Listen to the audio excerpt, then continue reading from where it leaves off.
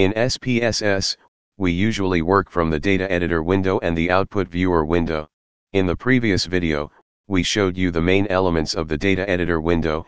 In this video, let's have a quick look at the output viewer window.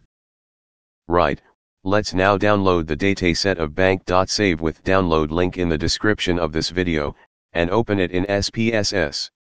We'll use it for walking you in this video. Right.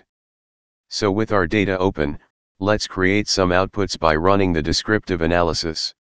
Running this analysis opens an output viewer window as shown here.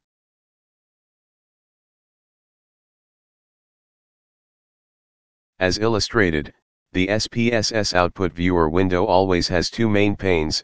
Firstly, the output outline is mostly used for navigating through your output items, and secondly, the actual output items, mostly tables and charts, are often exported to Word or Excel for reporting. In the output outline, you can also delete output items. SPSS often produces way more output than you ask for. Use the Ctrl key to select multiple items, then press your delete button. Now let's turn to the actual output items. The most important ones are tables and charts, so we'll discuss those separately. We'll usually want to make some adjustments to our output tables. One option for doing so is right-clicking the table and selecting Edit. The Pivot Table Editor window allows us to adjust basically anything about our table. That being said, we recommend you only use the Pivot Table Editor if everything else fails. One reason is that you can't replicate and rerun whatever you do in the Pivot Table Editor. When you are inspecting the data, you want to see variable names and labels in your output. The same goes for values and value labels, because you want to know how your variables have been coded.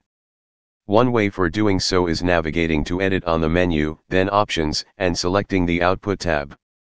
Now, changes options to display names and labels, then running again the frequencies analysis.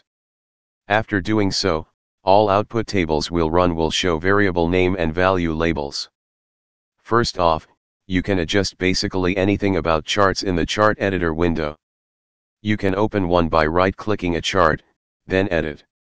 This opens a chart editor window as shown here. As a rule of thumb, only use the chart editor if everything else fails. The reason is that you can't replicate and rerun whatever you do in the chart editor.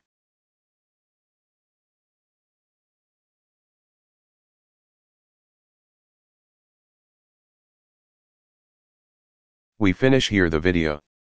Thanks for watching and subscribing to our channel.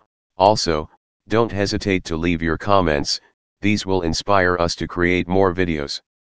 See you soon in the next videos.